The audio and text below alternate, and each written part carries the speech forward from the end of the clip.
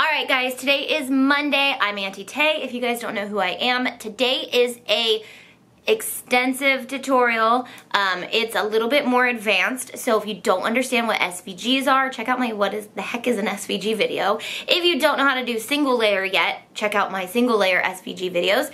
And now we're ready to move on. As long as you know how to use Illustrator a little bit and you know what an SVG is, then you'll know what we're doing today. We're making a multi-layered SVG in Illustrator. This is definitely a video that is for my not newbies or somebody who's ready to dive into the Illustrator world and get a little bit more creative with their designing. So bear with this video if you're a newbie. Don't be afraid. I have lots of videos for you, okay? So check out my channel. Make sure to go to the playlist that says beginner tutorials. That's where you want to start. But if you're an advanced Cricketer, I don't want to leave you guys out. I want to give you guys some fun stuff to do too.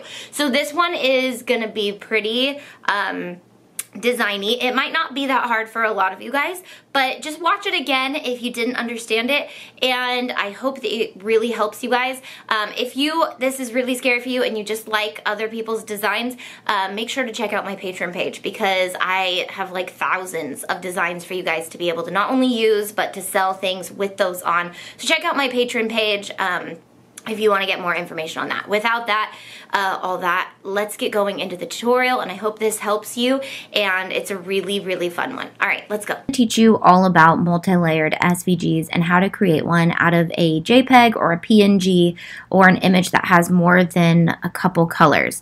So we're just going to start with this Mickey, and I'm just going to drag him into Illustrator. And right now he is a PNG, so he has no background, but he does have all these little pieces. And what I want to do is I want to create all of his pieces into layers, so that when I take him into Design Space, I can cut all of his layers out. So what I'm going to do is just drag him in, and then our first step is going to be to embed him. And we're going to image trace him. Now I see 1, 2, 3, 4, 5 different colors I want. So make sure that you choose the background as a color as well. If it's a white background, that's a different color, but I think that it'll pick up his face and the background and make that one color. So we've got black, white, pink, a little bit reddish, and this tan color. So 1, 2, 3, 4, 5, 6. Is that 6? Black, white, pink, red, tan. Black, white, pink, red, tan. I think that's it. 5 colors. Black, white, pink, red, tan. Okay, 5 colors. So what we're going to do is we're going to image trace this. And I don't want to do 6 colors because there will actually be a 6th color in there. And it might choose the...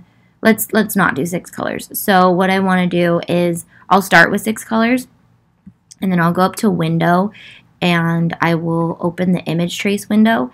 And what I want to do is I want to make this 5 colors. Okay, so we're going to image trace him with 5 colors. Now you'll notice when you do some of these image traces, see how it did do 6 colors? It did his face a cream and this a little bit of a white. We want to do 5 colors so that we don't pick that color up, or we can group that back together and make it a path. So now that we've image traced him with 5 colors, what we want to do, so you basically want to get him down to however many colors and layers you want to work with. So let me see if I do him in 2 colors, if that'll update. Oh yeah, okay. So that's kind of fun too if we want to do 2 layers, but let's do 5 layers because this is a pretty advanced tutorial and I hope you guys can understand it. If you guys want to know how to do just single layers, check out my font video on how to make a single layer SVG. Okay, so it's picking up this white that looks separately. But okay, so once we have him image traced, what we're going to do is we're going to expand him. If you don't have that button, it's up in Object, Expand right here. And what expanding him does is it creates lines around all of the colors and it makes different paths. Now you'll notice that it probably turned the background into a color, and now we have a background even though he was a PNG. So now we want to go Object, Ungroup, and what that's going to do is it's going to make all of his pieces separated. Okay, so I'm going to Command Z that because I don't want him to ungroup. But all of his pieces are now able to be clicked separately. And what we want to do is we want to delete all the pieces we don't want. So we don't want this right here, but it is the same color as his face. So what we want to do actually is we want to get this piece of white right here. I want to get him down to, I'm going to bring him back to just an image because I want him to be, I guess, 4 colors. We don't want that white. Okay, so now that he's 4 colors, this white is included in here, and we can change it to cream later when we get rid of all of it. Okay, so now we're going to expand him again. We only have 4 colors on him. So it turned his tongue the same color as his shoes, but since he'll be an SVG, we can change that later if we want to. So now we're going to select him all, object, ungroup, so that we get all of his little pieces. You can see his tongue is his own piece now. What we want to do is we want to keep some of these pieces together. So like his eye is a separate piece. First, let's delete his background. So I'm going to select his background, and so you guys can see this, I'm going to make a shape that is a color behind him so you guys can see that there actually is a background. I'm going to move this to, again, I'm just going to right click, arrange, send to back. Okay, so you can see that there is this white background. I'm just going to keep that square back there because, or that circle, it's a circle to me, back there because you'll be able to see better what I'm talking about. There's this white background that was created and we're going to delete it. So now you'll be able to see, like, and if you want to move this circle, you can see like this little piece right here, I'm going to delete, this little piece right here, I'm going to delete. You can leave them in if you want those in your design, but I don't want them in my design. So you can kind of move this circle behind him. Let's leave you there. If you don't want him to move, you can group him back together. However, the way that it's set up right now, it's literally going to send this. It would, if we saved it as an SVG the way it is, it would send it to Design Space, and all these little pieces are going to want to cut separately. So this little black piece is going to want to cut separately, this little white piece, and all these would be laid out, and then you'd be left to reassemble it on your project. Not going to be fun. So what we want to do is we want to take all the pieces that are the same colors and make them into one layer. So let's start with the black because that's pretty self-explanatory. So you can select anywhere on the black, and most of him is one complete solid path, so it did select all the black, but it didn't select these guys because they're not connected. So to get all the pieces of one color, you go to select, I know you guys can't see it, but it's up in the top, same fill color. And what that's going to do, it's going to pick up every piece of him that is black. And then what we're going to do is Command 8 or Control 8, depending on if you're on a PC. But just to let you guys know what Command 8 means, it is under Object, Path, under Object, paths. It actually means compound path right here, make. So Command 8 is under compound path. So what it did was created one path. So when we send it to Cricut Design Space, it's going to cut like this. See? It's going to cut all those pieces. So I'm just going to move him over just so we can make sure we get all of our paths together. So we can move this guy out. And now the red, you might think is already done, but it's not. See, these pieces are separate. So let's select the red, select same fill color, and then Command 8. So now this is one compound path. So we've got this piece of Mickey, this piece of Mickey. Now this, see, I like to keep the blue back there so I don't forget about the white, any white pieces. And sometimes it's easier to do the white pieces first. So I believe this is the only white we had, but let's just select same fill color. Oh no, so we have some more white. We have the white circles. Now, if you don't want to waste space on your vinyl, you don't have to make this one complete solid piece. You can make these a piece and these a piece, which is what I'm going to do. So I'm going to make his face. I'm just going to make sure I click Command 8 because you never know, like sometimes it just won't come out the right way.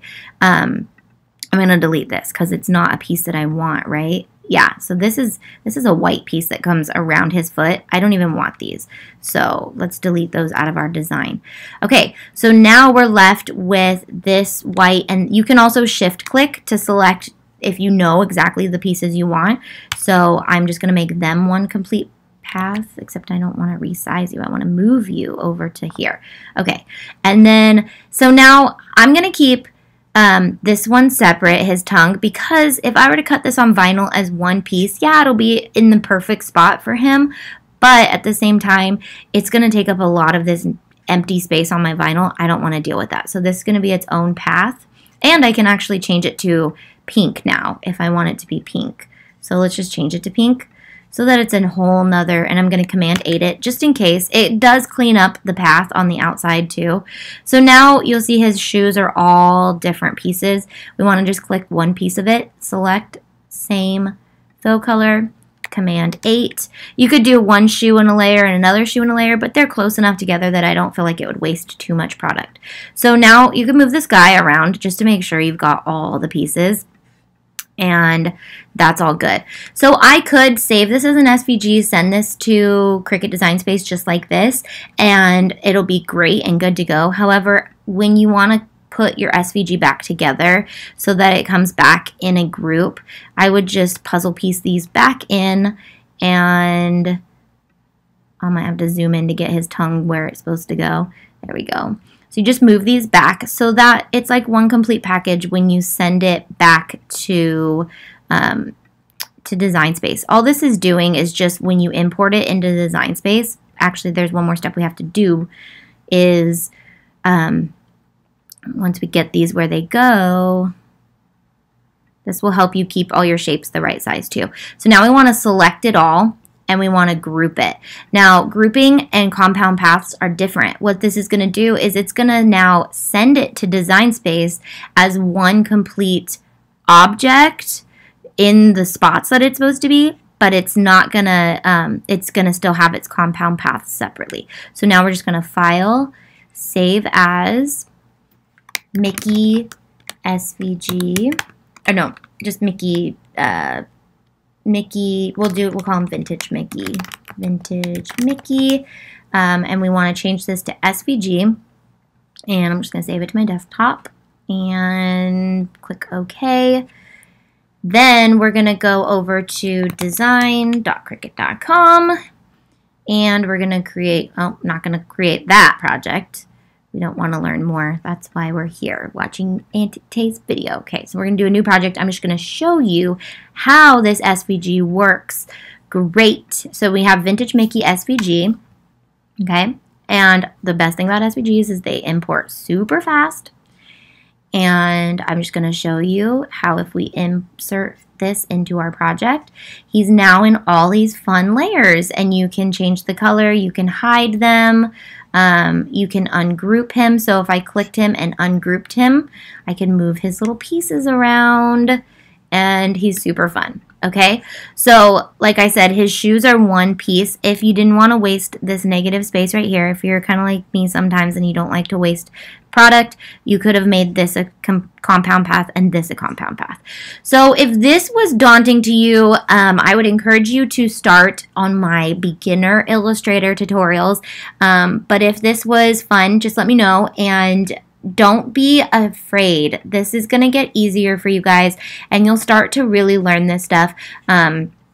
Illustrator can be kind of exhausting, I guess, sometimes to start. But once you learn it, it's really fun, and it's really the best way to do your designs. So make sure to check out my channel if you're new here. Subscribe. I put up Cricut tutorials every Monday and a bunch of other random, weird, fun stuff on the rest of the days. All right. Love you guys. Bye.